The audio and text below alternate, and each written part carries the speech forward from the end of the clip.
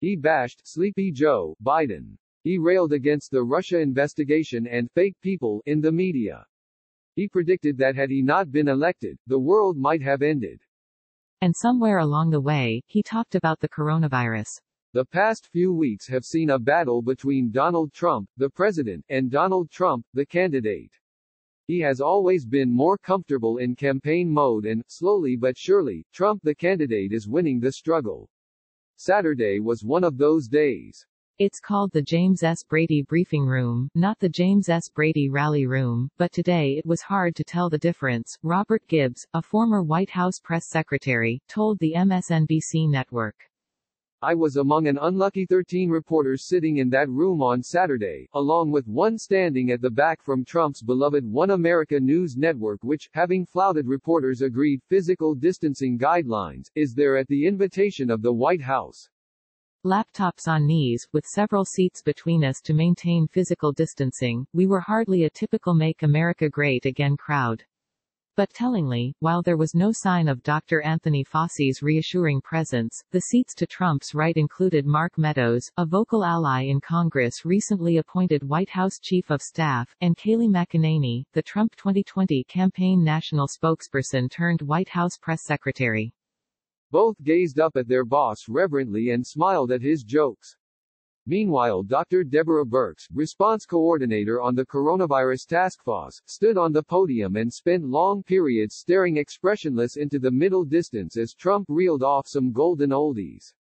We had the best economy in the history of the world, better than China, better than any country in the world, better than any country's ever had, he said, waving his hand at what was ostensibly a coronavirus task force briefing. We had the highest stock market in history by far, and I'm honored by the fact it started to go up very substantially. Wearing a blue suit, white shirt and red tie, Trump added, "We have a big election coming up but I think we have tremendous momentum. First we get rid of the plague."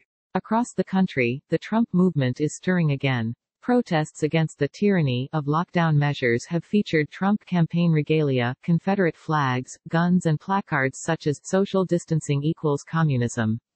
The Trump advisor Stephen Moore has compared the protesters to Rosa Parks, the civil rights activist arrested for refusing to surrender her seat on a crowded bus to a white passenger in Montgomery, Alabama, in 1955. What did Trump think of that? Well, there is a lot of injustice. When you look at Virginia, where they want to take your guns away, they want to violate your Second Amendment. I just think some of the governors have gotten carried away. It's a strong statement but I can see where he's coming from.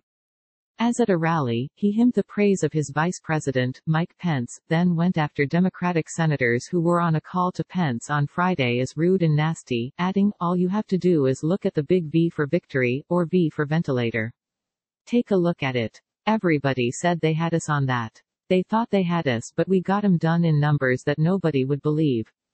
The comment suggested Trump viewed the race for ventilators as a political trap that he had managed to avoid, not a humanitarian emergency. But Democrats are also concerned about Trump's "you're on your own" message to states when it comes to testing. He complained, "You hear so much about testing. What we've done has been incredible on testing. And in a swipe at Barack Obama, I inherited broken junk." No Trump rally is complete without him playing the victim, one sure to prevail heroically in the final act, and goading the media, usually a cue for his supporters to turn and jeer the press pen. This time the president took aim at a reporter who was not in the room, Maggie Haberman of The New York Times.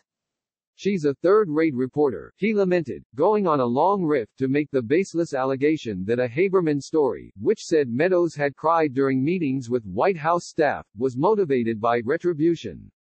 Trump insisted, "He's not a crier." Extraordinarily, the President of the United States spent more time on this personal grievance against a journalist with whom he has a long history than on the unimaginable scale of death and grief across the nation. On the eve of the 25th anniversary of the Oklahoma City bombing, it was quite a contrast from the days when Bill Clinton was hailed the consoler-in-chief. When Birx finally got her turn, she praised the amazing work of the American people, particularly in cities such as Detroit, to observe social distancing. But when she pointed to a graphic of international comparisons on screens behind the podium, Trump could not resist butting in and pointing to China's claim of 0.33 deaths per 100,000 people. America's is 11.24. The UK's is 21.97. Excuse me, does anybody really believe this number? He demanded, later asking the same about Iran. It was another cudgel with which to beat the media. Why didn't you people figure that out, though? He demanded.